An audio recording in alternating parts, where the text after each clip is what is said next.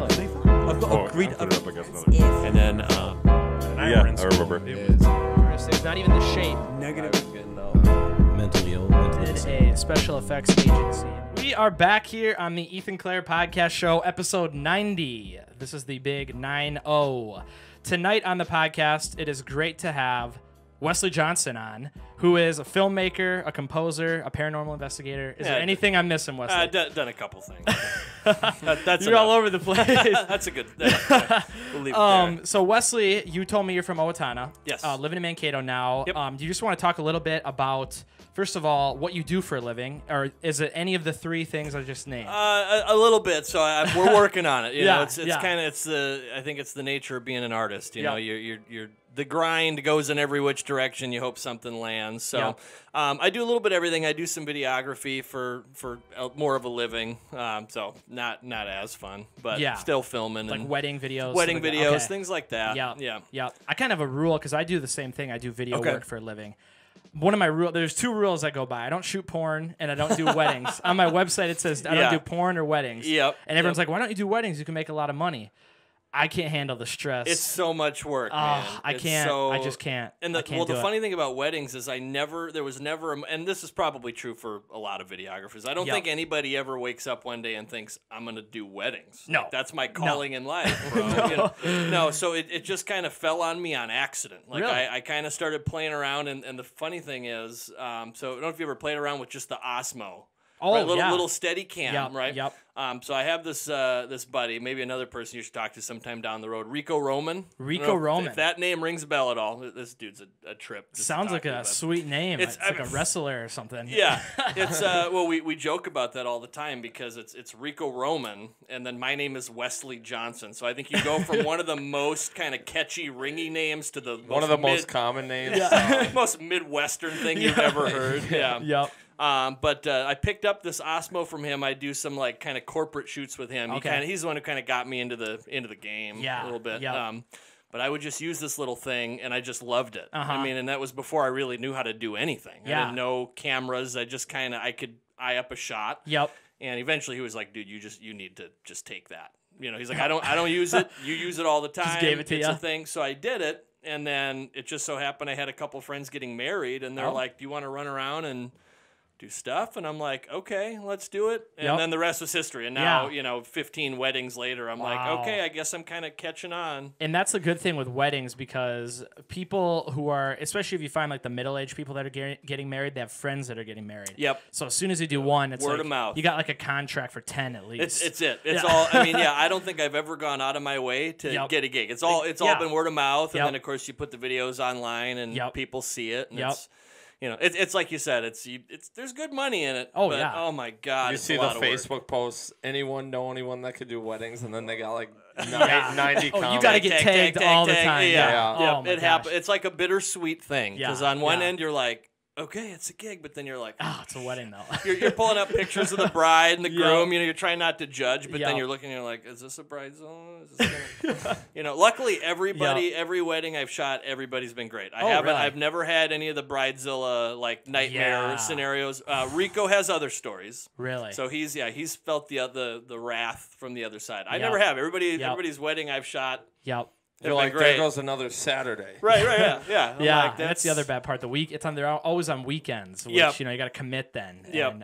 And, my worst nightmare when I did a couple weddings was what happens if you have a faulty SD card or you don't record something accidentally. You can't go back. All right, let's redo the vows. Like you can't go back. Yeah. If you miss the most important person in that person or the most important moment in that person's life, you're done. That's it. You're done. That's it. And you know that they are coming at it with all the expectations. Oh yeah. Even if they don't 100%. say it, they're paying you to capture the most important day of their lives at that. So that's the stress every single time. You're always going through that. Like, oh my God, what if even though I have like 5 cards and all this backup, what if something goes wrong? Yep. And you go to the rehearsal and everything is like, okay, this will be easy. And then you go to the wedding and everything changes. And then they're like, well, why didn't you capture that? It's like, well, it was a random thing that happened. No one had any idea it was going to come. Yep, things are changing, and you're right there with them. And it's, yeah, I always say once I get through, it's nice that they kind of, a lot of times they'll have the pictures and the breakfast and the hair and all that stuff. That's like kind of a nice way to ease into it because they're nervous too. Yep. So you're kind of just like going through the motions, but it's like the ceremony all the time. Always, there's this moment of like reckoning where I just feel nauseous, and I'm like, oh my God, this is the thing. This is what they care about. So once we get through that, then it's whatever. Then everybody's getting drunk and dancing. Oh It doesn't matter. And then the reception's the best. I mean, that's fun. You just do whatever you want. Get fun shots and I respect you for doing the weddings. I respect you for doing that. I can't myself do it. How did you get into filmmaking? Like, what was the thing? Was it a movie? A lot of people have like a movie they saw, that turned them on. They're like, oh, I got to make a movie. Or what made you get into that? That is the best question. I mean, I think for me, growing up, I've always been a movie buff. I mean, that's just from a young age. I was blessed with parents who were super great. I mean, I was one of those kids that my parents were like taking me to R-rated movies when I was 10 or something. Because my parents were that way too. So I think that's how it started. I have Wesley, you got to see this one. I mean, that's it. Yeah, they would take me to. I mean, even things now, looking back as an adult, where I'm like, should you have shown me that? Like I'm Human questioning. Centipede at 12. Yeah. As a parent myself, I'm like, wow. Once you become a parent, you realize like what your parent, what kind of parents you had. But I think that's how it started. I've always been big into film. I was one of those kids that ran around with the home video camera.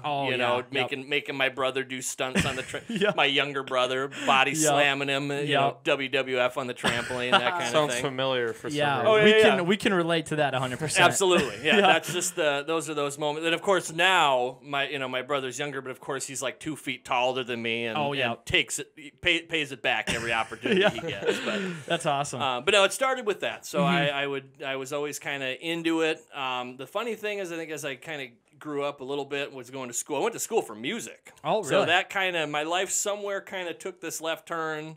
Where I was in bands and touring, and I kind of just thought that was what I was going to do. Kind of scratched that itch and got through it, realized that touring in real life is not, what you dream it's going to be.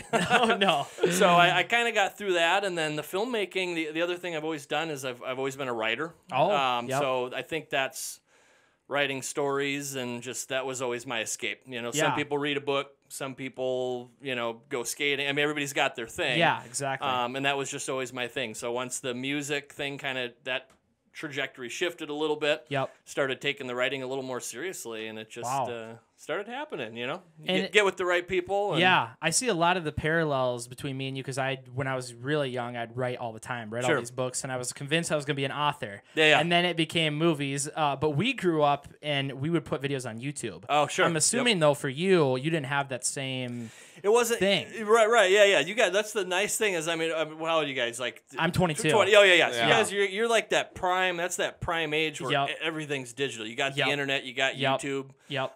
For me, it's like YouTube became much later. For me, it was like taking the family video camera and then everything came out on a cassette.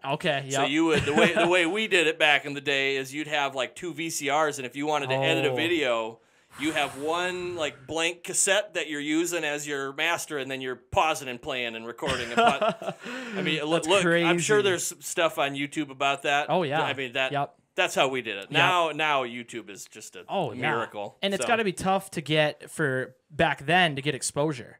Yeah, it's not the same. Because I mean, when you were growing up, you couldn't just post it on the internet for everyone to see. You had to go out of your way to show people, like, here's what I'm doing. It's there's kind of a double-edged sword there, because on one hand there's not as much competition. Not a lot of people are doing it because they don't know how to do it. So I think you have a better shot.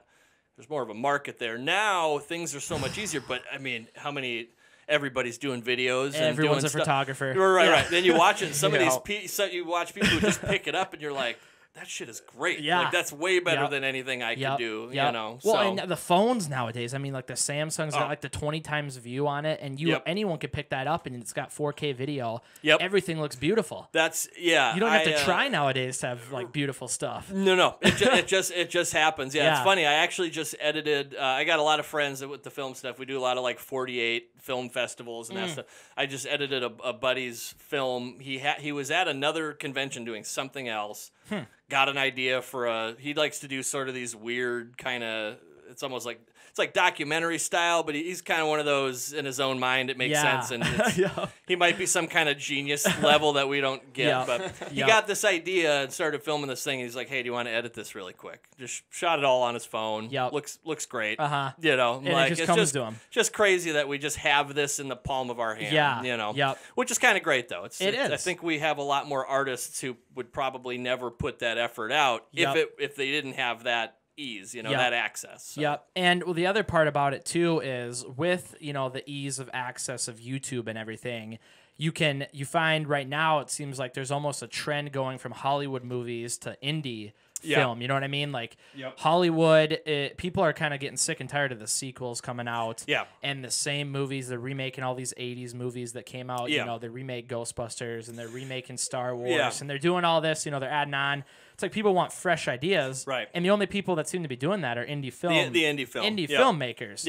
And now you can get on Amazon, you can get your films on Amazon, and if you're lucky, you get them on Netflix and get that exposure that, you know, Amazon accepts about everything. You can get any movie on Amazon. There's nothing they're not going to take. If you get your movie on Netflix, you could be going somewhere because everyone will see that. Right. I mean, that's what's really kind of interesting with the whole film industry as a whole is I think once you kind of start to get into it, you can see where the motivation is. Right. It's like Hollywood is about the money. Not all of them. I mean, granted, there's some studios in Hollywood that are awesome, but I mean, you could tell where it's like that's with all the reboot generation. Let's take all these intellectual properties that have already succeeded, and let's try to kind of just ride the coattails of that. Whereas I think with a lot of the indie stuff, it's about views. You know, I mean, that's what everybody wants. They want the exposure. They want to get their idea out there. And some of those ideas are, you know, that's like you said, that's where the originality is coming from. They want to tell their own story. Right. Well, I mean, you look at like Napoleon Dynamite or, you know, some of these cult films that One came of the greatest. I love that movie. And those guys, they're just film students that made that from BYU. Right. You know, if you know the story behind that, it's awesome. Yeah. And, I mean, those are like the things that indie filmmakers look up to. And I don't know how much Napoleon Dynamite cost to make. I don't know how much the budget was. Yeah, I don't know. I mean, I can't imagine that much, I've heard it before, but I can't remember what it was. I'm sure it's... Less than $1 million. Like a microme of what they made on the back end. Oh, 100%. You know? And this was before like the internet, wasn't it? When Napoleon Dynamite came out, or like 2005, I think. Yeah, it was kind of like right on that cusp. I think. And so they didn't have anything. They had to. I think it just went around from like college town to college town. It kind of took off, and now Napoleon Dynamite's huge. It's a cult classic. Oh yeah. People just think it's so stupid that it's hilarious. It's genius. It's like, you know, that's. I mean, I think for some people though, it's like that's comedy for me. You know, I've never. Oh, I love it. The dry humor. Yeah. I've never been crazy with all my film stuff. It's like most of it's horror, and you know, like that's just kind of what I fell to. But I can appreciate a good comedy, and that is my type of comedy. It's a where funny it's just movie. Like, what the hell am I watching? It's so over the top and it's so ridiculous, but it's just dry. And the cast, characters are amazing. Perfect. Just absolutely perfect. You know, it's a great movie. And you were talking about some of the movies you've done. And I'm not familiar too much with what you've done. Can you kind of talk about some of the movies you made? Short films? What are they? Longer? So what are some of the things you've done? So I've kind of bounced around a little bit. I've been lucky enough to be, for me, I've been on some bigger sets in terms of getting some exposure and kind of seeing how things go. Most of my stuff in terms of like my writing and my producing have definitely been more the short film stuff. We are finishing up next week. We're going up north to finish the last half of our first feature film. Oh, really? So a couple different production partners that I have that we've been going at that for like 2 years. Wow. How do you pull that all off then? Is it private, like fundraising? How are you doing that? Because we've done like Kickstarters and stuff. Right. Yep. It's like everything and anything. Really? You know, I think that's for the first time doing a feature film. it's so different than doing a short film. Oh, because 100%. That money doesn't matter. You're No. just making your own. You know what I mean? It doesn't matter. Trying to tell your best story in a very short amount of time. And I love that though. To me, that's kind of where I thrive. Where it's like, let's get our buddies together. You know, these people are good at all these things. Like how I met Starf, right? He's just a pizza delivery guy who happens to be a sound guy. Went to school for sound. So it's like, come on, buddy, we're doing it. You know. But it's feature film is just so different because now you're kind of tapping into the Hollywood vein a little bit of how are we gonna make our money back? You know, how are we gonna get a distribution deal? Exactly. We're learning all these things we've never really had to think about before. So we've done we did. I think we did an Indiegogo or a crowd. We did some sort of crowdfunding that helped a little bit in the beginning. But even that was before we even really. I think we probably should have done our homework on that a little more, because I feel like that's kind of a vein that you tap once. Oh yeah, you know, you do something, it's successful, cool, but you can only get away with that so many times before people are kind of like, all right, you know. We did 4 of them. Did you? We did 4, and I couldn't believe we raised the amount of. I mean, we didn't raise too much. We only raised like $7,000. That's that's still good money, though. Yeah, you know, and I didn't think we'd be able to do it 4 times. You know, the first one was. It sucks begging people. It's horrible. It's so hard. It's like, how many times can you do this? Yeah. That was my thing right from the beginning. Is it's just such an uncomfortable concept for me. Yep. And I went into it fully aware, like, okay, so how many of us? There's 3 of us. Okay, your mom's gonna throw us a couple $100. Your mom will throw us. I'm like, we're not walking away from here with more than a couple $100. You know, shake down the whole family. Pretty right? much. yeah. And it's like, and we did okay. But it's just such a new thing. You know, it's tough. It's extremely difficult to not only make the feature film, raising the money, and then getting all your friends and family. I don't know if you guys have professional actors or not. Whenever we've done it, it's just been family and friends helping us out because we haven't been able to pay anybody really. Right. So it's just all been passion projects. That's mostly what it's been for us too. You know, I think the nice thing about Minnesota. Sorry, I'm getting a little distant from the mic. The nice thing about Minnesota is like we have a surprisingly like good film community. You know, there's a lot of people that have I've lost a lot of friends to California. I've made some new friends that have come back from California. It's kind of this like revolving door of talent. As long as you know where to look. But I think we're blessed with that. There's good people. There's real, you know. The other good thing is everyone wants to help out. They just want to help in some way. That's the most beautiful thing about it. You know, you got people who take acting very seriously, but they just want to work. You know, they just want to do it. So finding those people, same thing I think with, you know, camera people and sound people and everything else. There's just a lot of people trying to make that, and to me that's my favorite thing is I think a lot of us to an extent are in that together. We're in this pursuit of trying to make our dreams come true, and we're figuring it out, and we're falling together, and we're learning together. So it's most of our people have been that. We have had the luxury of working with SAG a little bit and having a couple actual actors come in. Wow. That's a lot of stress. You know, and I mean, not that it's a bad thing, but you're dealing with real actors. You know, you're dealing with the union. You know, you're going to get next level talent. But now you got a close eye on you. You got all these protocols.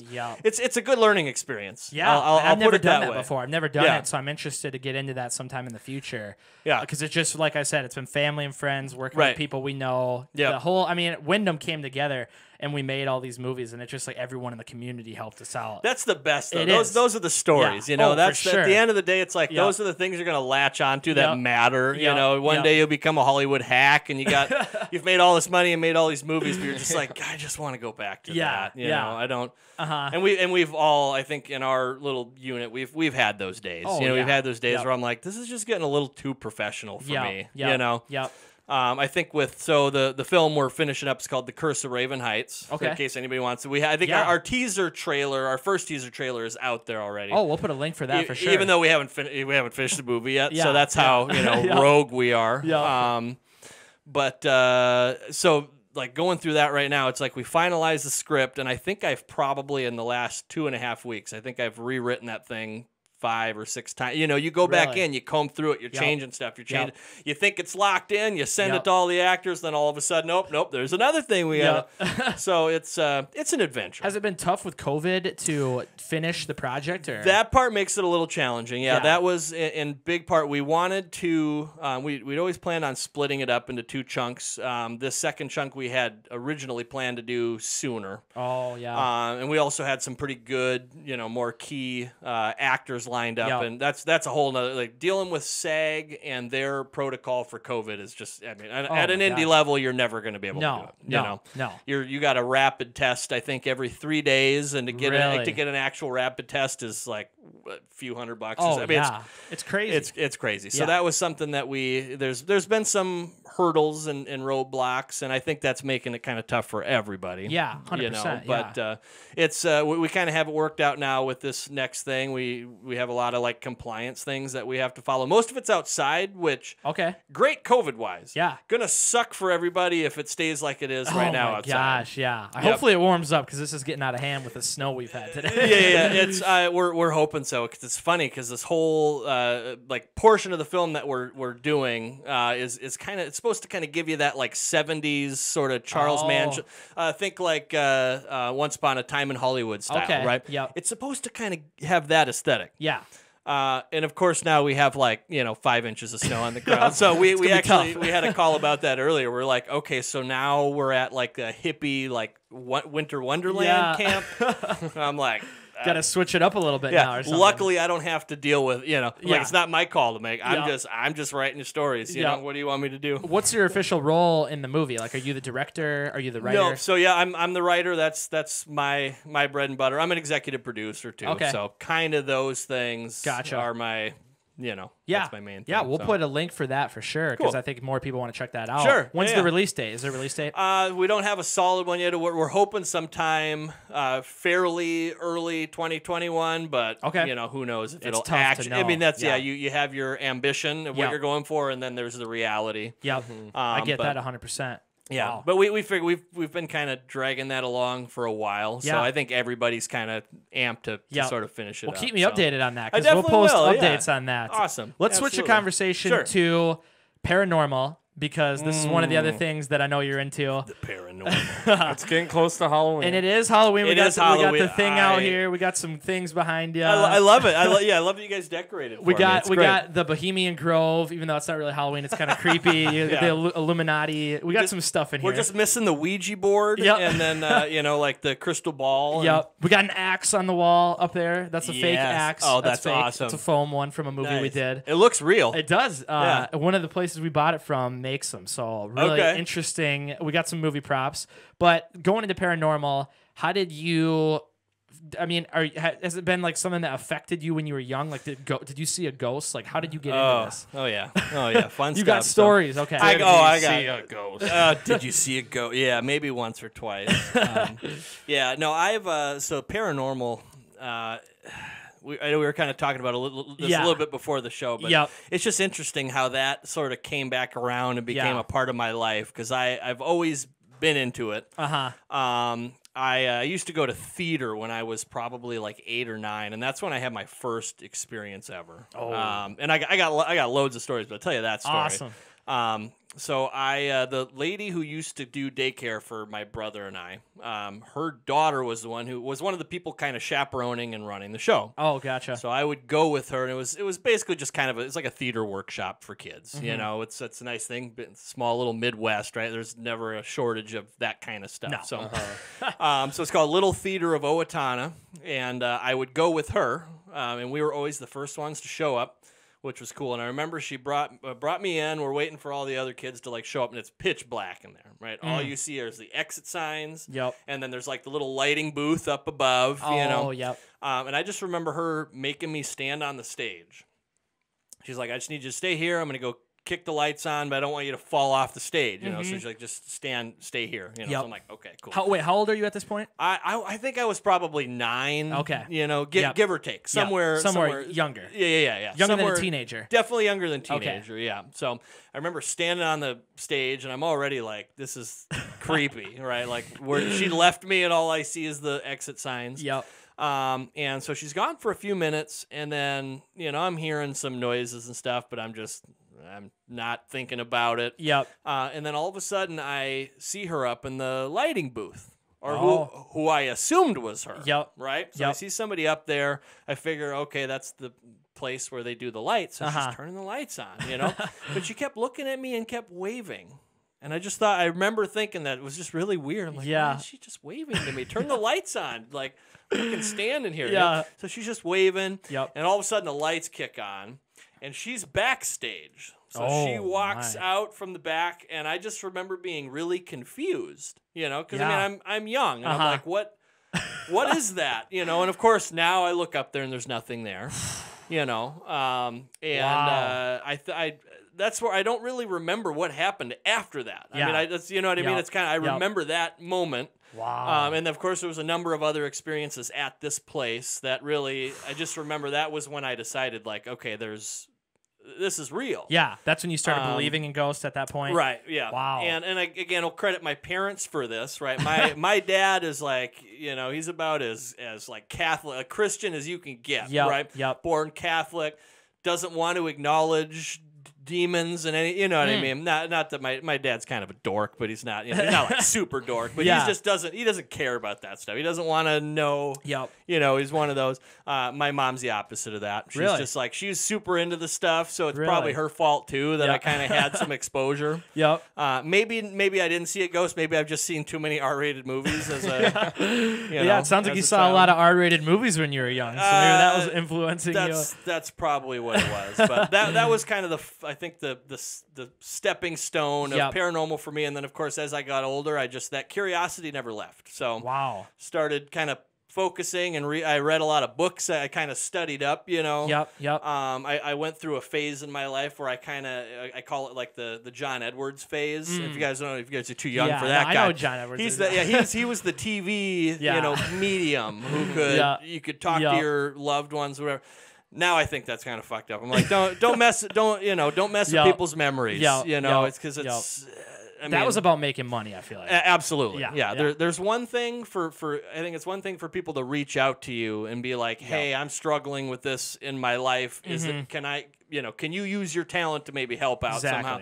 There's a difference between that and then just blatantly, I don't know. Whatever you want to call that. Yeah, whatever that is. So, but I was just always interested in that, and it just has kind of followed me all the way through my life. And now that I'm older, and again, we live in a digital age where we have all this technology, and of course, it's paranormal stuff is just hot right now. Oh, I mean, for sure. People are 100%. eating it up. Yep. And it's great. Do you think that some people are more susceptible to see things? Because I myself, I don't know about you, Colin, I have never seen anything paranormal, and we've been to some pretty haunted places or whatever. Yeah. So I've talked to Adrian about this before too, and I can't remember his exact answer. Sure, he had a good answer. I can't remember his exact answer, but I think it had to do with energy and stuff like that. Right. Some people just don't have like the thing or whatever it is. I know Adrian has like a special ability to where he can he has this thing where he can really focus in and see the things or whatever.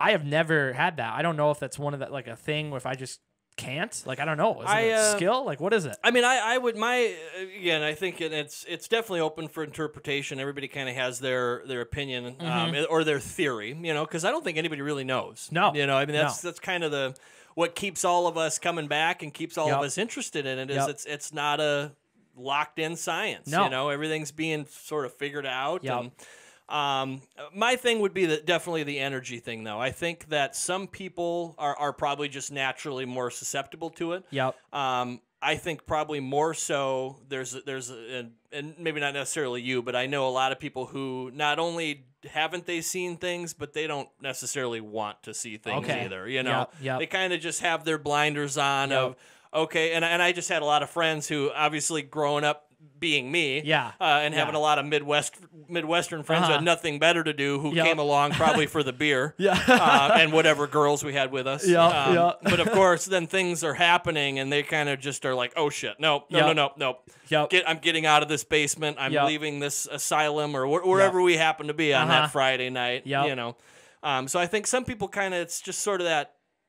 maybe like kind of a flight instinct. And for those people, some people are actively not looking. Yeah. You know, but what I always find interesting is everybody has that instinct, though. You know, there's that voice inside your head when you go down to the basement 100%. by yourself. Yep. And, you know what I mean? It's like you could run an experiment on anybody. You know, be like, hey, I'm going to turn the light on. Go down in the basement. And I just need you to grab this thing for me really quick. You know, and then when they get down there, kick the light off. Oh, yeah. 90%. Like, turn that back on. 90%. Then their mind goes in 1,000 directions. I mean, I keep bumping the skeleton guy. The skeleton guy. Say 90% of people are going to react the same way. Yeah. Every once in a while, you get somebody who are like, nope, I'm not phased. I'm not scared by that. But everybody has that instinct. So I don't know. I think I want to believe, though. Like it's one of those things where I want something to happen. I want to be scared. I want a ghost. I want something just to happen to me. And when we're with Adrian, it's like every spirit in town comes. It's like, you know what I mean? Like everything is happening. That guy and then when brings we're something. not with Adrian, it's like nothing's here. There's nothing. And, you know, there's a building in Wyndham. It's called the Bark Building. It's the old high school. And Adrian has done investigations there before. Sure. We used to do the podcast there. Oh, and so after one podcast, we're walking around the building. We're with our buddy Mason.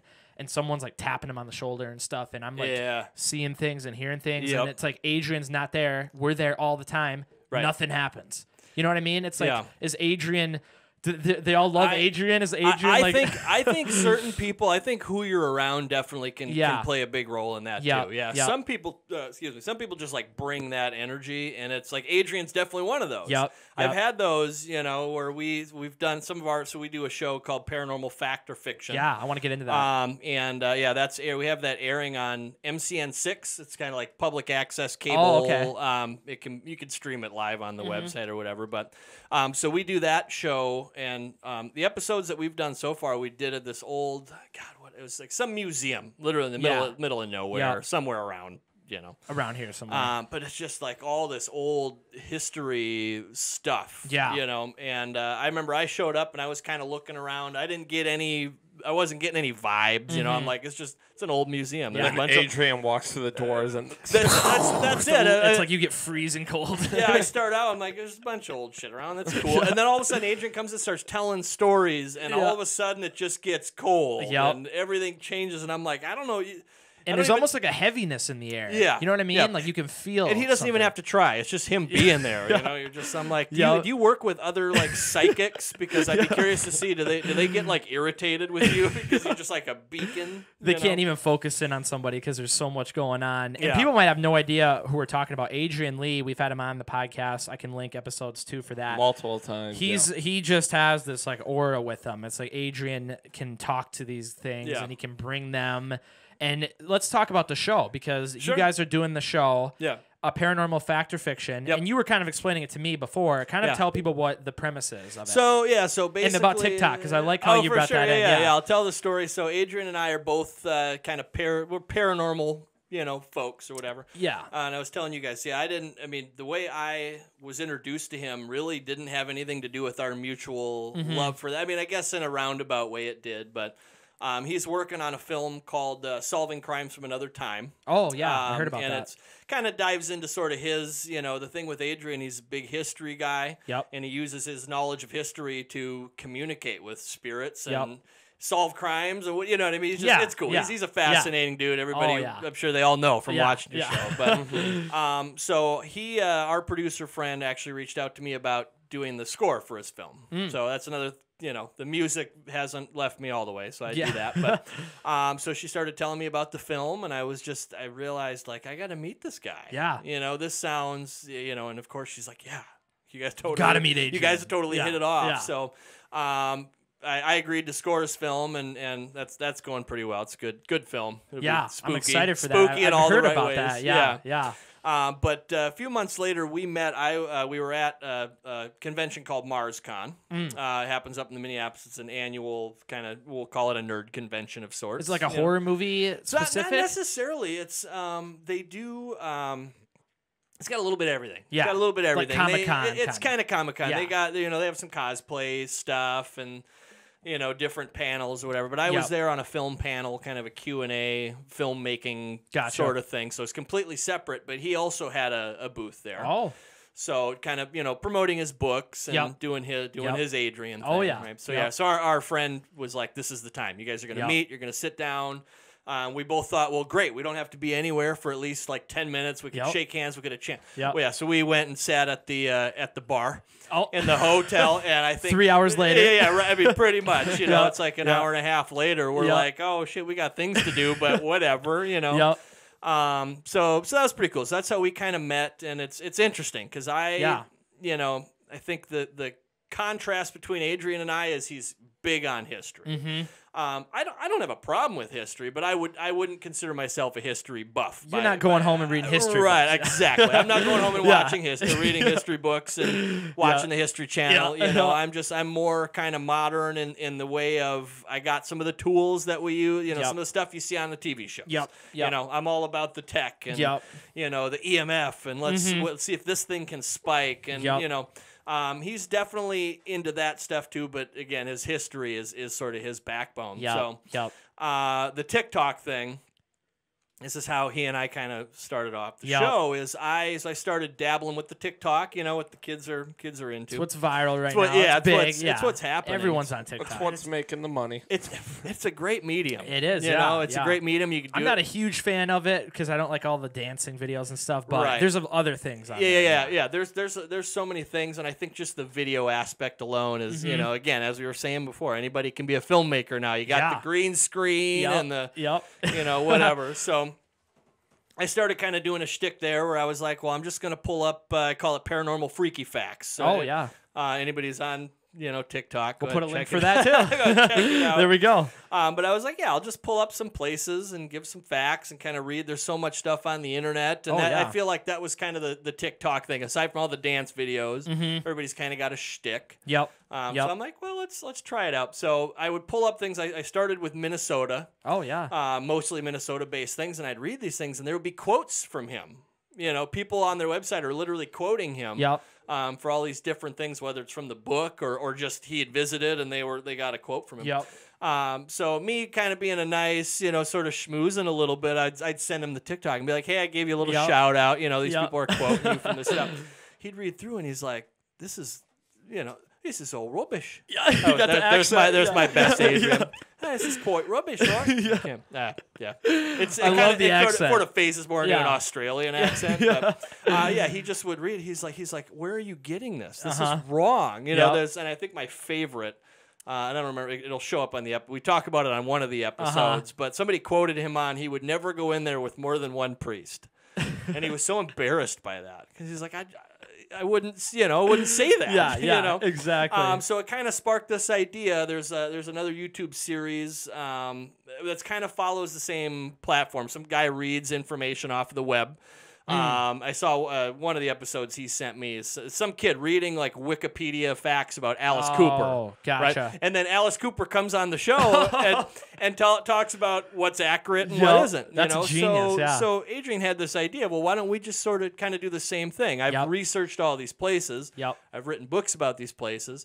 You do your little hipster thing and grab some information off of the internet, and then we'll he can bunk it or affirm it. And That's so awesome. we did that. So, we did a little series, which people seem to be enjoying quite well. I mean, you That's guys have awesome. had him on. Adrian's one of those guys. He starts talking. Oh, yeah. Easiest gig I've ever had. Oh, for sure. Read a couple things, and then I got at least 20 minutes, where I can just kick back while he does his thing. It's fantastic. He knows so much about so many different walking things. encyclopedia of knowledge. Yeah, You know what it's I mean? awesome. He was in the fourth feature film. He was a doctor. He was a doctor in it. That's awesome. He's got the British accent, which just really, he's a smart guy, but it makes him sound smarter. Absolutely. If you got the accent and you're, this guy's from another country, what does he know? He knows stuff that we don't know. It's just he just has that kind of wisdom Yeah. about him. Yep. Yeah. And we definitely played with that to that with our aesthetic a little bit in our show. It's like, well, let's try to come at it with this whole sort of yin and yang thing, but like we're kind of from like the opposite. Exactly. Like I'm not. I just like I said, I'm very clearly got dressed the way I dress, and I'm kind of and he's always got his sport coat on, his nice shirt. He looks like he's written 20 books. Exactly. Yeah. And how many episodes are you guys doing, and when are they coming out? Like when's the release schedule? So all the episodes we put them all on YouTube. right after they air. Okay. So we do it every Sunday. We just had our 5th episode. I believe we have one more. Okay. For our first season. Gotcha. We have some bigger, better things in the works, so there'll be some more, I'm sure. Awesome. But everything's on YouTube. So even though they aired live right after they're done, we throw them on Paranormal Fact or Fiction. Paranormal Fact or Fiction. Wow. Yep, and you can find it on YouTube, Instagram. Yep. What has been Facebook too? Yep. What has been the most wrong fact that is on the internet that Adrian has found like you said, rubbish? Oh, man. Because there's got to be, like we talked about before, every town's got these like stories, and some of them it's kind of like urban legends. Yeah. It's kind of like the telephone game. Every generation kind of tells it. Yeah. And by the end, it's like you started with someone had a car accident. By the end, it's like they murdered their family, and it's like, where did you get all this from? it's like the internet. Yeah. It's like you said. It's they stories have a way of kind of finding themselves, and it's like you said, the telephone game. Yep. And I would say, surprisingly, a lot of our it always kind of almost becomes a like competition because we almost want it to get bunked, you know. So we have episodes where the internet's just hitting it. You know, it's like everybody kind of plays with us. We have like watch parties with all the fans, like in the Facebook group. Everybody wants he's got what's called a bunk bell. A little bell. So right every time it's wrong, he's he's dinging the bell and doing his Adrian thing. So it's one of those things where the stuff that's wrong is usually really wrong, and I would say probably the best one. We did an episode on the Loon Lake Cemetery. Yep. I don't remember if we talked. I think we maybe talked a little pre-show. Pre-show. About that, but, yeah, we did the Loon Lake Cemetery, and there's a lot of legend around the witch or witches of Loon Lake Cemetery. Yep. And it was kind of a touchy subject for him. It was wrong. It was just wrong information. Yeah. As a history guy, it's funny because there's certain things that, as a history person, you would expect that to kind of rub him the wrong way. Dates that are completely wrong. You know, like this happened in 1843. Well, they didn't build the place until 1870, so I don't see how that could. You know, you know what I mean. Yeah, he just does his you got thing. the accent down there. That was. I try. The thing with the Loon Lake one. The Megadeth, the song Mary Jane, that's what really I feel like compelled that one to another level. Yep. And then you get the people from Jackson and around the area that are just, like I told you before pre-show that we've had issues going out there and talking about it. Right. Even mentioning it seems to rub people the wrong way. Yeah, yep. Some people are just kind of touchy about that. And I mean, I'm sure they have their reasons for that. 100%, yeah. We're not from there. We don't know, what the whole thing is with that. Yeah, and it's cool that Adrian was like there for that. He was with the Megadeth guy, and that's that was a pretty cool story. Wow. And I know we talked about that on our episode too. People seem to dig that, but I think it's really interesting when you do this kind of thing, especially with investigation stuff when you're going to places. You know. I think people are a little more open to it nowadays because it's bringing the right kind of attention. Yeah. But there's some places where they're not about it. Really? They don't want to be painted in that kind of light. Yeah. Even though it's going to bring people in and the place I told my story about, right? The theater. So it's a place called the West Hills. I was going to ask you about the theater. It is a notoriously haunted. It is. There's been a lot of stories. Really? There's been a lot of stuff, a lot of different accounts from different people. And the thing about this place is, so when I was older, right? Yeah. Probably a little younger than you guys. I'd say maybe like early 20s, late teens. I had some friends that I kind of ran around with, and we would always go back to this place at night. And everything's closed off. You can't get in, but there's different buildings. Yeah. And we would always go there and bring the camera and kind of just, it's a spooky place. Yeah. Even if you're not necessarily seeing things. You're still seeing things. Yep. And now that I do, we could say I do it a little bit more professionally. It's like I want to get in there in the worst way. And I was told, no exaggeration. I've talked with like Travel Channel producers about ways of getting in there, trying to do something, and it doesn't matter who you are. Really? Doesn't matter how much clout you have. Wow. If it's paranormal. No. Yeah, wow. One of my friends I graduated with, her mom is like on the board, so it's kind of a board situation where there's a few people that sort of run everything. Yep. I was able to figure that out. Was able to talk to her, and I thought, like, this is my end. You know, I'm going to do an actual investigation. I figured we could tell the whole story here. This is where it started for me when I was 9. Yep. You know, and now I'm a professional. I want to come in here and I want to, you know. Exactly. And her mom reached out to me and was like, I love it. I think it sounds great. She's like, I hate to tell you, it's never going to happen. Wow. She goes, hey, there's some people here that if it in any sense it becomes paranormal, they just not interested. They shut it down, which is just I still don't and I don't think I can accept it. No, you know, I feel like it'll be my lifelong mission to make that happen. Yeah. You know. Well, here's the thing. I'm gonna just go off a limb and say that it could be religious people, older religious people. Yep. And it has just something to do with that. For some reason, paranormal rubs with demonism or Satan, or so opening doors, and they don't understand the nature of that. And we even try to put the spin on it too. Of it's like, you know, it works the other way too. You know, the theory or the thought that this place is haunted obviously already exists. Oh, 100%. You know, maybe we're coming in with all of our technology and we're going to prove that it's not. Yeah. You know what I mean? You kind of see that angle too. And I kind of thought, well, maybe that would work. You know, like, let's prove that there's nothing here. You know, if we get it, cool. If we don't, that, you know, that works. But I think you're right. I think there's an older generation of thinking where they just don't, you know, like my dad. My dad's that example. It's taken me a long time to convince him, like the Ouija. Another really quick funny story, right? Again, my mom, she's kind of into it. You know, we've kind of share in our kind of enjoyment of the paranormal stuff. And I think she found a Ouija board. I don't know if it was at a yard sale or whatever. This is quite a few years ago. Yeah. And now you can buy a Ouija board anywhere. Oh, it just doesn't you get them matter. at Walmart. You can get them at Walmart. Yeah. It doesn't matter anymore. But, you know, for a long time, there was definitely this, you know, this taboo nature of a Ouija board. Well, she found one, brought it home. And it took everything my dad could do to not, like, destroy it. And my mom loves to tell this story. It was just one. I don't know if something was going wrong, some kind of bad luck, whatever it was. And my mom called me up. She was dying, just laughing her ass off, right? She's like, you're not going to believe what your dad just did. You know? And he had some kind of fit, and he started a bonfire, and he took the Ouija board and, like, obliterated it, just destroyed it. Took all of his aggression out on this thing. And that, to me, that's just the funniest thing ever, you know, because now I have another one on my shelf, and I tell him, like, Dad, it's not. It's just in my opinion, it's a parlor trick. You know, 100%. I have friends that'll tell me very differently, and I, you know, and I'm respectful of that. I'm not going to say that things don't happen, but kind of like you know, we have our experiences in different ways. Yeah, exactly.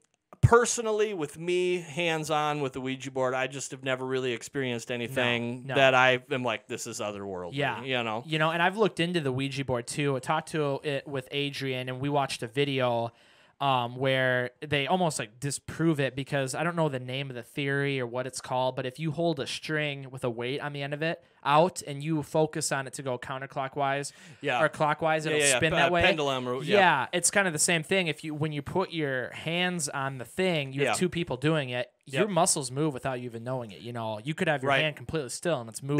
That's exactly it. So if you want it to go to yes or no, it's gonna go kind of one way. I think there's definitely a power of suggestion, which, like, you kind of to what you're saying, it doesn't necessarily mean that somebody's faking it. No, you know, it could. You have these auto responses in your muscles, and the whole thing is you're hovering. You know, you're not resting your elbows on anything. You are literally holding your arms up and trying very lightly. To barely not touch it at all. And doing that, your muscles are going to react to that. Oh, 100%. But I think when you're watching and you buy into that, there's this power of suggestion now. That just kind of maybe unintentionally takes over. And we were doing one of our investigations with I run with a team called Dark Corner Investigations. So that's the paranormal group that I work with. And we were down in Iowa. And I think we put it to the test because we had different people doing Ouija board sessions, and it seemed like when you're watching it, things are happening, things are, and there's me and a couple other guys who are a little more skeptical about it, and we figured let's try this, right? But we're not going to look at the board. That's our thing. We're going to close our eyes. We're not going to look at it. And of course, it's still moving around and stuff, but I mean, it's just completely gibberish. It was nothing. And you know, this so is I'm like, either that spirit is drunk or And I brought that up to Adrian. I said, if the Ouija board is real, what would happen if you blindfold it? And this is his response, and I'm almost 100% sure this is what he said. If I'm wrong, I'll correct myself, but I'm pretty sure Adrian said that the spirits live through us. And so they need our eyes to be able to see, because they need to, like, I don't know what you want to call it. They need to come into something to move it. Right. Just as if, certain people can be like possessed. It's not like a possession. It's like they're using your body to tell you something. Yeah. I don't know like 100% about it, but that's what, because I remember bringing that exact thing up to Adrian before. Yeah. I think, I mean, that just sounds like a guy who's probably been asked that question quite a few times. I mean, I don't want to say that I don't believe that. I guess that makes sense. You know, and he's smart. He's got a way of kind of explaining those things. I just don't know. I don't either. You know, and I don't know enough about it. That's why when Adrian comes on, I have 100,000 questions, and we end up talking forever. Got like a big list of things. I do, because it's everyone seems to have a good thing to debunk it, and then I tell Adrian that, and he's like, well, here's the reason why. And then you're like, oh, I didn't even think of that. Like, I would have never thought that they need your eyes to see. He's got so many theories about some of that stuff. And I mean, and I think it's fascinating. I think it's one of those things where you don't want to, I'm never going to shoot any of that down. I hope that I can kind of catch that side of it. You know, I think for me, the most compelling evidence that I've ever gotten has always been with the digital stuff. You know, there's a popular tool called a spirit box. Is that like the thing that goes like... Yep. It makes like... We did that live on the podcast. Oh, did you really? And it was talking to us. Did it? Yeah, 100%. But I guarantee if we tried it on our own, it wouldn't work. Adrian was here, and it was like you could hear exact words. It wouldn't shut up. It wouldn't shut up. Stop talking. Yeah, exactly. And I love that kind of stuff. To me, that's the most compelling. And I have one of those, and we've had, so after experiencing stuff in my house that I live in now.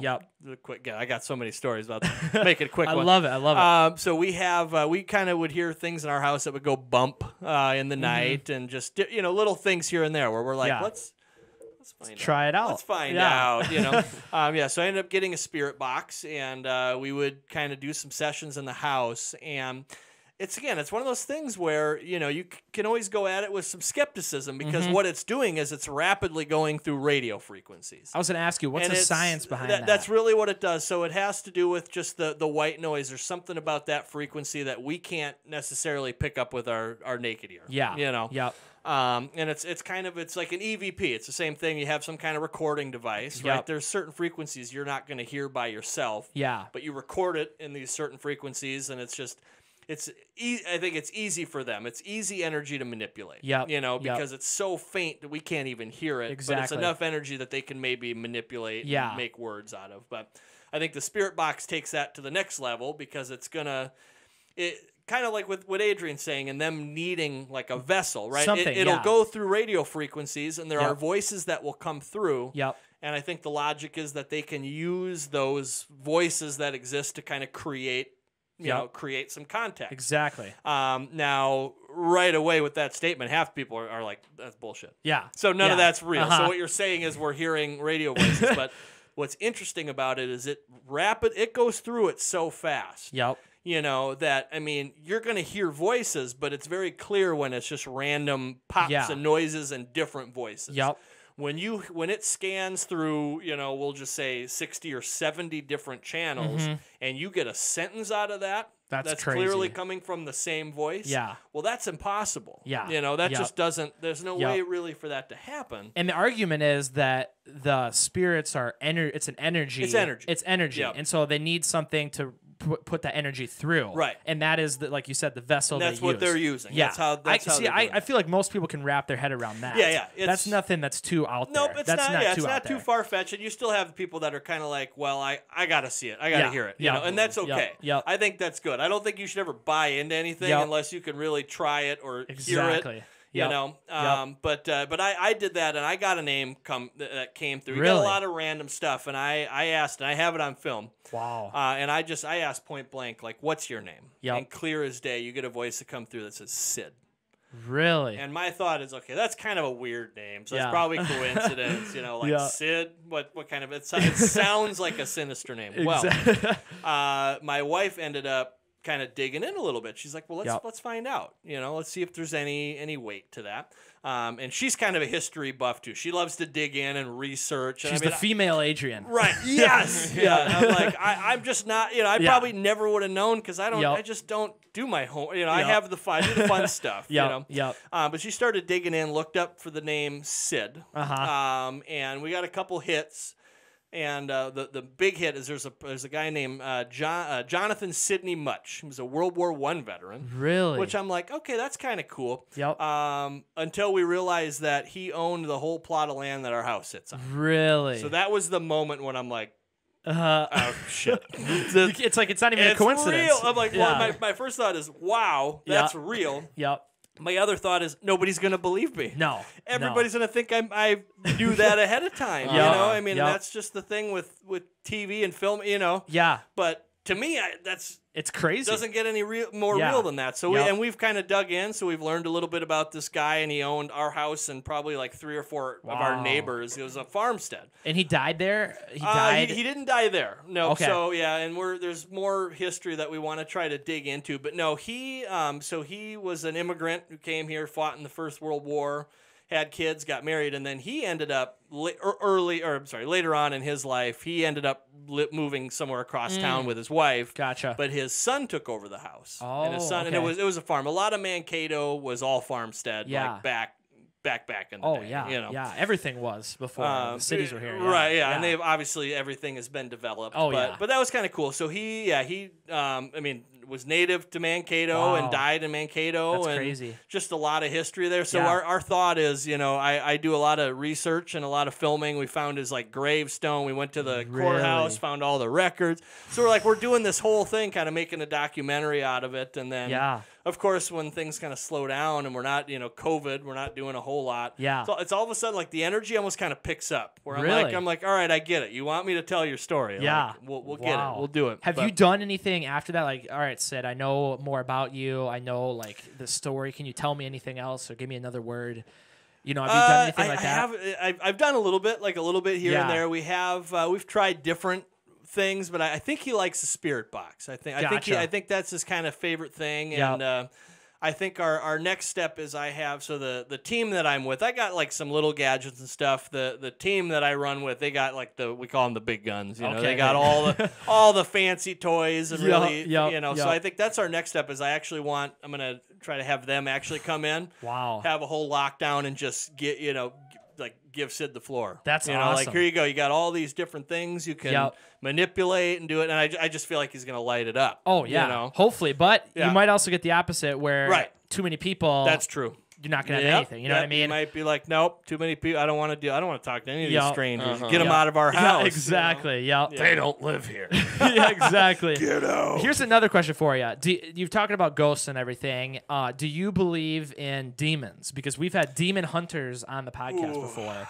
People that are into and from what I can get from talking to the paranormal investigators and everything, ghosts they're kind of doing good things, or they're not in ill intent, whereas a demon is there to cause trouble. It has a motive. Yeah, it has a motive. And do you believe in demons, demon possession? It's such a tough thing for me because I think it just a lot of it has to do with experience. So that's something that I haven't had a lot of personal experience with.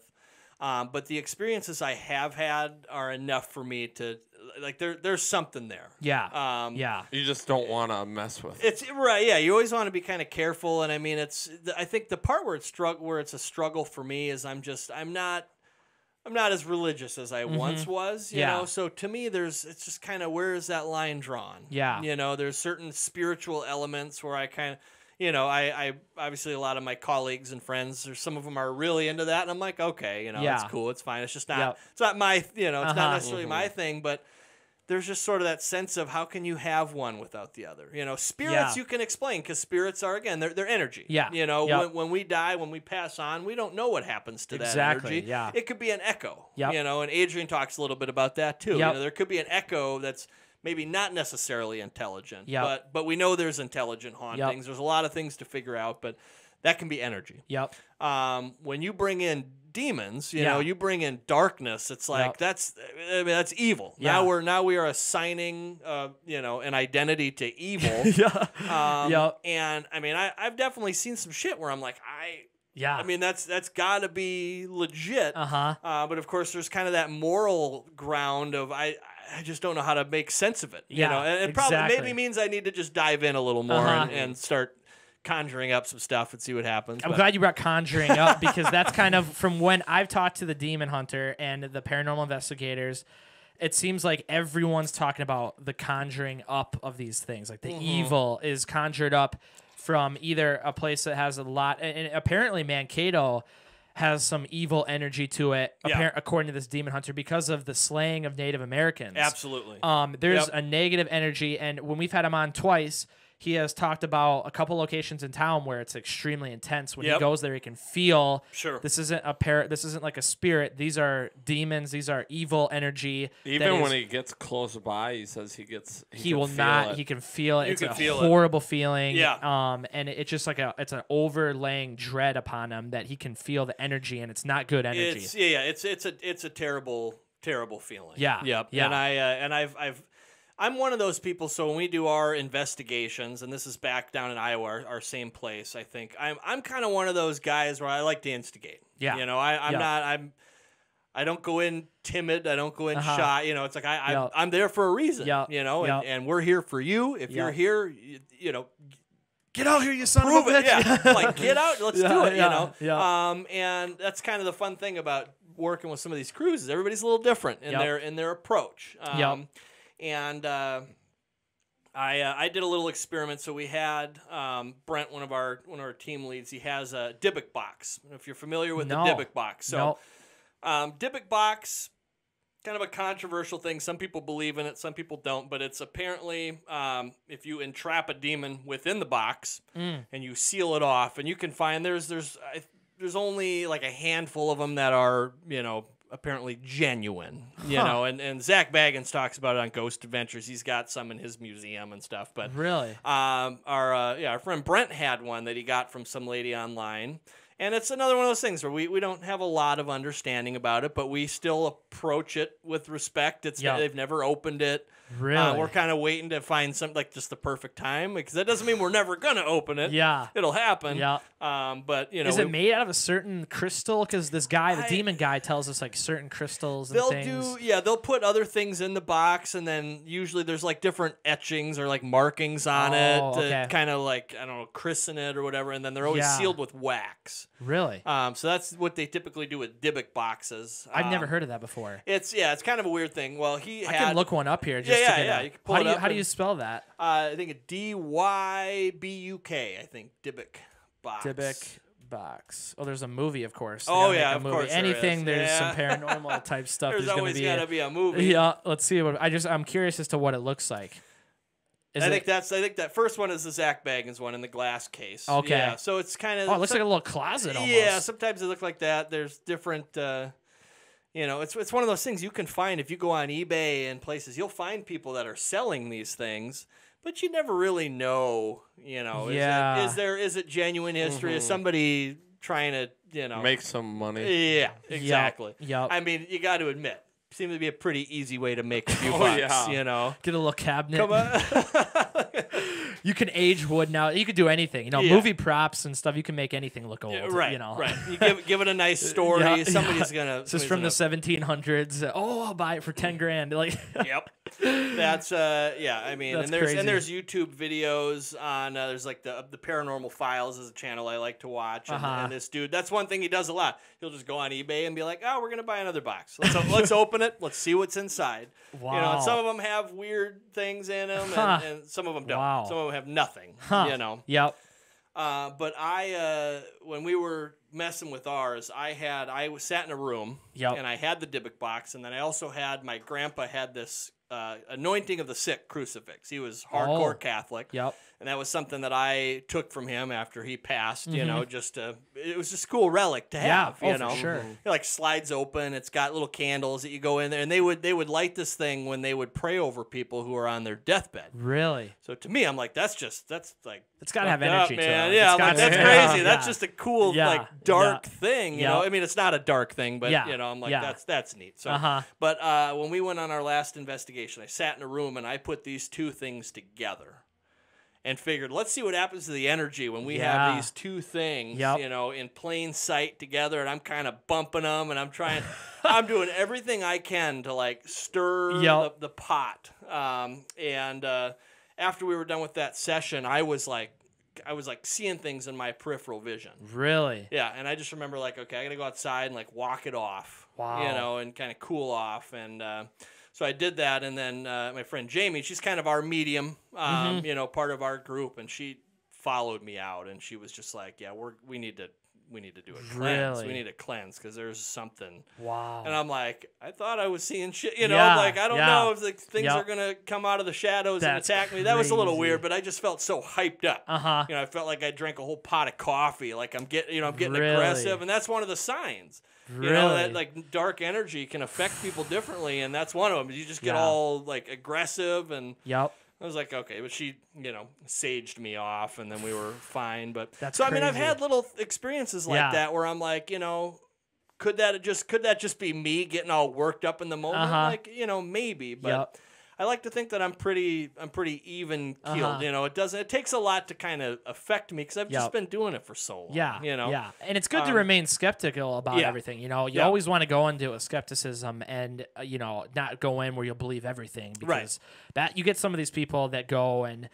Sometimes I'm watching like the Ghost Adventure show or whatever, and it's like every little tiny thing, you know, and you got to think, oh my God. It's like, well, there's money involved here. And whenever there's money involved, there needs to be a product. Correct. And you should know, I mean, being a paranormal investigator, you're going to go to these places and not every time something's going to happen. Right. You know, and so they're going every time. It's like every time something happens, what are the odds that, you know, it's you know, it's hard to know. It's hard to know what is, you know, what's being genuine, or are they sort of playing to the, you know, playing to the camera a little bit to make a show. And I've kind of seen that side of it. And I've been pleasantly surprised to know that most shows and most people at their heart of hearts, they're trying to get the real thing. Oh yeah. You know, I don't think I've ever met anybody who's blatantly been like, okay, we're gonna like. Crazy. We're going to create, you know, I'm going to have some, I mean, there's a difference between, we've made a movie or two with my actual paranormal group. We made a fiction movie. Oh, really? Where that was a much different situation because part of the story, we're kind of like a Ghost Adventures team, right, within the movie. And the shtick for that is they had the gags all set up. We didn't get to know about it. So I'm talking with the director, and he's like, so you're going to go in here, you're doing stuff just like you've done 100 times, but he's like, we have things rigged, and you don't get to know what those are. That's pretty cool. So so we know we're going to get the shit scared out of us, you know. So the genuine scares. Yeah. So that was cool. That was kind of a neat experience, and there were a few times when it got us, you know. Oh, yeah. But like a real haunted house. Yeah. So there's a difference between doing something like that and, you know, when you have the front of like we're trying to investigate, we're trying to help these people, and I think most of them are pretty genuine. But you know, you're right. TV. You know, when there's a product, when there's money involved, is some of that stuff maybe? I don't want to necessarily say it's faked, but we could probably say embellished for sure. You know, like you said, a simple bump. Which could very easily be explained. You know, if we're making a TV show, we're probably going to amp that up. Like, oh my God. Something's here. What is it? You know, let's go figure it out. We got to figure it out. I'm feeling, look at it. Look at my goosebump. You know, that's 100%. I love watching Zach Baggins on all of his shows, but I also love how much people make fun of him. Too. You know, he's just one of those, this was the last time anybody. That was so Jack too. He's like, let's go in and kill this guy. I had to when we made our fake movie, right? Our ghost, like I basically played the Zach Baggins character. Probably the most fun I've ever had. I just got to be like that douchey guy, you know, like we're gonna go in where nobody's ever gone. I mean, I could after we were done, I couldn't turn the voice off. I just kept going, you know. And then when we started going back to our real investigations, everybody had to be like, "Okay, don't do it. Don't do the Zach Don't do Baggins. that. Just That's awesome. pipe that down." I'm going to bring something here. We haven't done this in a while. It is something we used to do quite frequently on the podcast. It is called What the Fake. And so what we have here is we have 3 horror movie posters. One of them is a fake movie that's never came out. The other 2 are real. And so we'll start off here. Number 1, the movie is called Combust. Ooh. And spontaneous human combustion barely counts. One case every 4 years all over the world. This month, there are 37 in a single town. In theaters, October 31st. I don't want to live in that town. No, yeah. So a girl's eyes are burning out here. Yeah. So that's number 1. I'm so guessing that one's real. let's go to number 2 here. Maniac. I warned you not to go out tonight. Maniac, and this one's a little blurry. Obviously, like an 80s retro definitely has B that. movie, Yep. kind of cheap budget made. Yep. He's got a head in his head, or maybe just cut the scalp off. Right, something that's clearly bleeding. Yep. Yeah. I can't read any details on this one down here. It looks kind of blurry. So that's number 2. Some credits. And then Blood Diner. Stone Cold classic right there. So, you know that this one. Okay. Yep. So first they greet you, then they eat you. I love the poster. They don't do posters like this anymore. No. They don't do No. the cool It's, hand drawn, painted. It's a loss. Yeah, I hope I didn't ruin the game by calling that out Well, right away. now you can narrow it down. Okay. Because I know which one's fake. Okay. He doesn't. I don't know. I gave you a hint. Yeah. So you Thank guys you. can narrow it down All right. between Combust or Maniac. So we got 2 here, an older one, and this one has the vibe of like a modern movie Yeah, to I'd it. say And that this one definitely looks like an feels- older Right. movie. So which Yeah. one are you? First of all, Wesley, which one are you gonna say is fake? God, I think that as far as I know, I've never seen any good like human combustion movies. It's a ridiculous enough thing where it's like it could be real, but I don't feel like that. Okay, so you're going this one. I think that one's probably fake. I know something about the Maniac thing is just too retro and gross for me. But Well, that's if you my pick thought. that one, I gotta go Maniac. You're going Maniac. I have Okay. to. So Colin's saying Maniac is fake, and I wish I had the dates on these. And Combust, Wesley's saying is fake. Well, the fake movie. Drum roll, please. Combust is fake. I found this. It's a fake movie poster. I'm kind of disappointed by that, Yeah, actually. yeah. I think Maniac actually came out in, I think it was 1980. I'm just Okay. gonna double check on that because I love classic. Yeah, it's just like that one just has that retro vibe Yep. of like Yeah. that's just too nice. I think it's 1980. Let's double check. Maniac movie, 1980 film. Okay. Let's see what this one's about, just because I'm curious. Yeah. It's a psychological slasher film with a minuscule budget and Ooh. the story censorship. Ooh, they had to censor it. It must have been worse than an R rating. And they made a second one, and then they Which made back a in the remake. 80s probably just meant a little too much blood. Exactly, you know? yeah. But it's so cool that they used to do that stuff back Right. then. You Yep. know? It says Frank Zito was abused as a child by his prostitute mother, and as a result became a serial killer. So it's kind of got the okay. traditional story, kind of Yeah, like Michael yeah. Myers a little bit. Yep. I'm gonna have to watch that.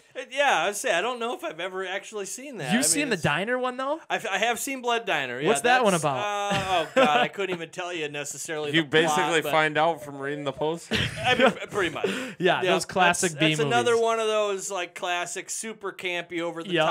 top. Could never get away with it today, No, but no. back then, it's just Love a- 'em. Those a are my diamond in the favorite. rough. Yep. Yeah, the poster's definitely the best part. Oh, though. yeah, I mean that's one of yeah. those things. Yep. The poster's better than any movie. Have you seen Night of the Demons before? I have seen Night of the I Demons. love Night Yep. of the Demons. That's one Yep. of my favorite retro B movies. It's just so Absolutely. crazy. And they made a second one and a third Yep, one, they and then kept they made a going. remake They in just kept 2007 or going. whatever. Yep. So like we talked about in the beginning. Yeah, I'm and that's the thing is as a filmmaker, I think it's almost taboo for me to be okay with that. I think most film critic people Oh. will just dog on like Oh, you yeah. got all these remakes and you got all this stuff. I'm like, I just can't help it. Yep. I understand why people hate it. Yep. But I just kind of dig it. I you know, love it, I'm like, yeah. there's something like Pet Sematary, right? Oh, yeah. I love, like, to me, nothing beats the original Pet Sematary. Yep. Never. Yep. I mean, of course, nothing beats the book, but nothing beats that classic movie. Yeah. But when they did the remake, I was like, well, cool. I want to see who, Yeah. you know, I want to Yeah. see somebody take that on. Like, Yep. the ball's on that director to be Yep. like, I'm going to take one of the greatest horror movies of all time. Uh-huh. I don't know, make my own version of it. Yep. You know, most Yep. people would be like, no. But do I'm it. one of those guys where I'm like, okay, I got to see it. Yeah, You know, and people try to compare them to like modern movies. You can't. You can't. it's a different. It's different just- time, Yep. different period. You Yep. know, they had different budgets and stuff. Different challenges. Different challenges. It's all, yeah. but then that's what's to me. That's what's cool about it. yeah. I want to see how take this really good story and how does that fit the mold of like today. Yeah. You know, Yep. with all the advancements and things Yep. that we have today that they didn't back then. Yep.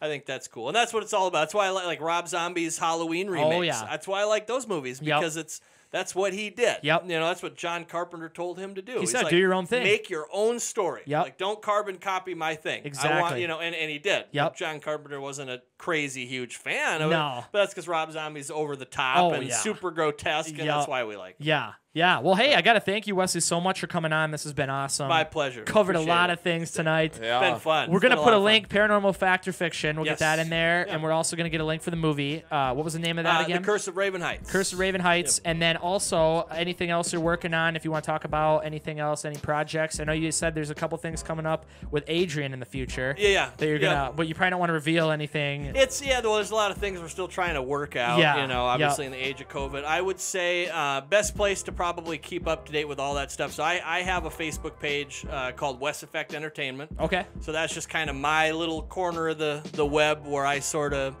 all my stuff's there, but all other projects I'm affiliated with, I usually funnel through there. Perfect. Too. So if We'll put that on there. want to keep up with everything, that's Yeah. probably the place to go. Awesome. I link to all the other stuff, you know, from Perfect. there. So Yeah, we'll get all the links in there. To everyone watching, thanks for tuning in. We'll be back next week. I think we have a guy on who says he is the second coming of Jesus Christ. So that'll be an interesting I'm coming one. back. That'll Just be to sit in the corner. he's in Hawaii, so it'll have to be a Oh, Zoom it's gonna call. be- Yeah, Awesome. he's in Hawaii, so that'll be a very Yeah. interesting episode. That sounds so great. Thanks again, Wesley. Yeah. This has been awesome. Thanks To for everyone having me. watching, leave us a review. If you have any guests you'd like to get on, we'd love to hear your suggestions. Also, topics, anything you'd like us to talk about. We'll be back next week. This is the Clerc Podcast Show.